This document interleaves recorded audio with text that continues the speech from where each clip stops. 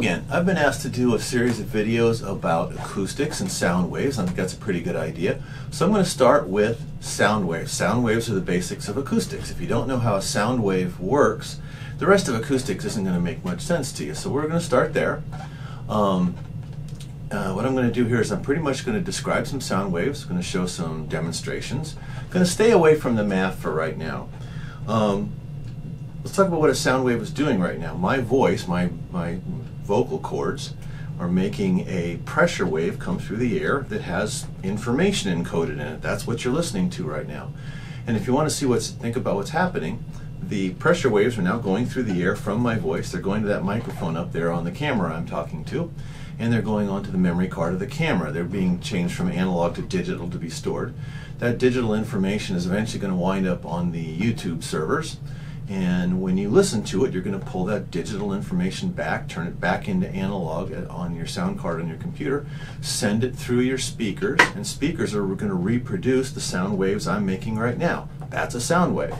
All right, for air to make, there'd be sound waves in air, you have to be able to talk about the mass of the air and the stiffness of the air, or the compressibility of the air. Does air have mass? Well, here's an experiment. I got a balloon here. Okay, I don't know what they made this balloon out of. This is all the more air I can get in it, so hopefully this will work. If air has mass, then the elastic surface of this balloon should squeeze the air out the back when I let it go. And if F still equals ma, then the air accelerating out the back is going to make a force that way, and it's going to go somewhere. Wow. Okay, there you go. That worked. So air must have mass. Well, it does. It has a density of 1.23 kilograms per cubic meter at sea level on a standard day. So that means that a cube of air about that big, a cube, weighs 1.2 more or less kilograms. So that's like 2.5 pounds if you want to think about it that way.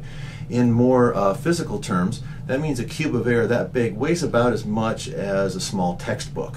Okay? You don't think of that air weighing that much, but it does. Okay? The other one is there's such a thing as compressibility in air. Well, sure. Yeah, of course there is. The air in your tires of your car or your bicycle has been compressed to get in there. In fact, the way you tell how much air is in there is you look at the little pressure gauge and it tells you. I'm afraid I don't know this in metric numbers. I should, but I don't.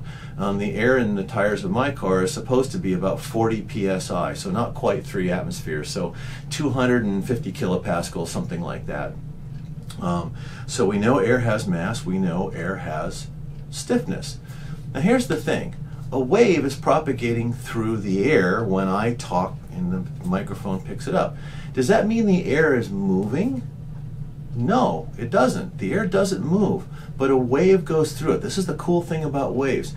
They transfer energy, they transfer information if we decide to encode that in a wave, but they don't, you're not transmitting mass. There's no mass flow between me and the microphone. Well, how do I think about that? Okay, here's an experiment. There's I don't know what they call this in other countries. In the US, this little giz here is called a slinky, okay? And it's just a really weak tension spring.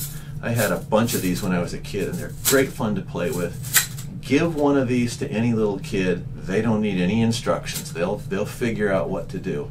You can get them to go down steps, and you can do this.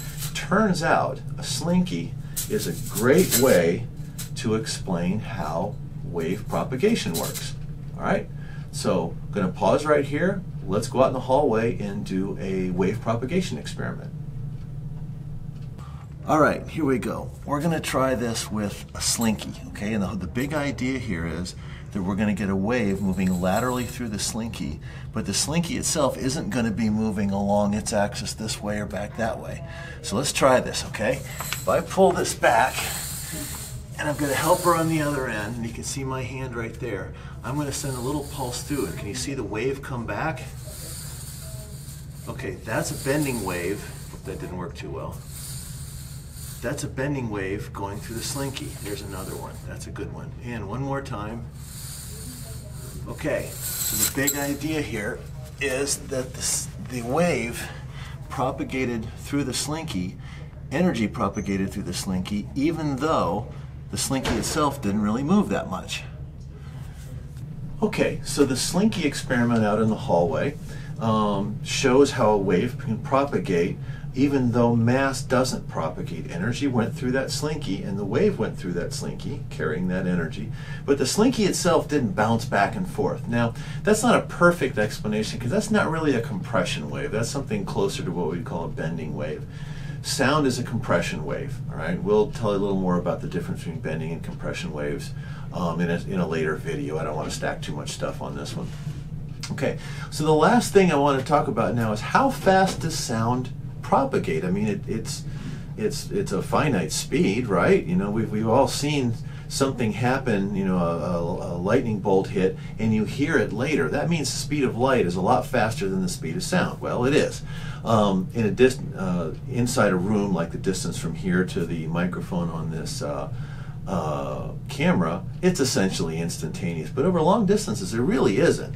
Okay, so here's the speed of sound in air. Okay, now we use the letter C for this speed. C stands for the Latin word celeritas. I hope I'm pronouncing that right, which means velocity. Okay, so speed of sound in air is the square root of gamma times p over rho. Now I told you I wasn't going to get into too much of the math, but hopefully this doesn't violate that, at least not in spirit.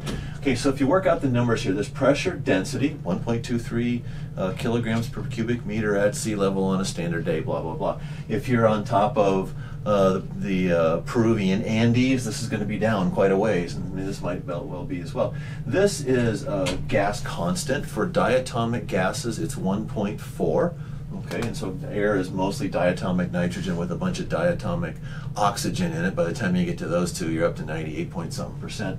So we can count that as 1.4, and this is the speed of sound, again, at sea level, ideal conditions and all that kind of things. 343 meters a second, okay? That's really not very fast, okay? So if you're trying to go a kilometer at the speed of sound, it's going to take on the neighborhood of 3 seconds, right? Something like that. Now, what about the speed of sound in water? That's the other one that if there's any two you want to know, it's these two.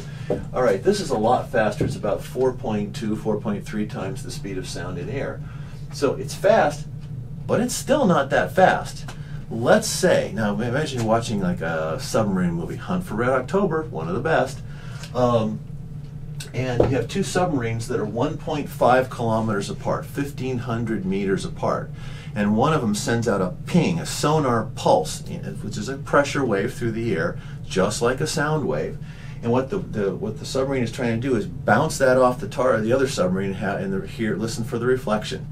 Figure out how long it takes for the reflection to come back and sort of what direction it came from. Now you know where the other guy is. So if you send out a ping to a target that's 1,500 meters away, it has to go out and come back. It's going to take 2 seconds.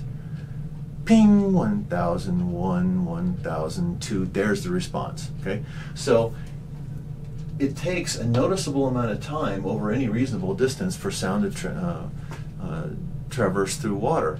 Now, just from an aside, if two submarines are chasing each other and they are 1,500 meters apart, something is desperately, desperately wrong, okay?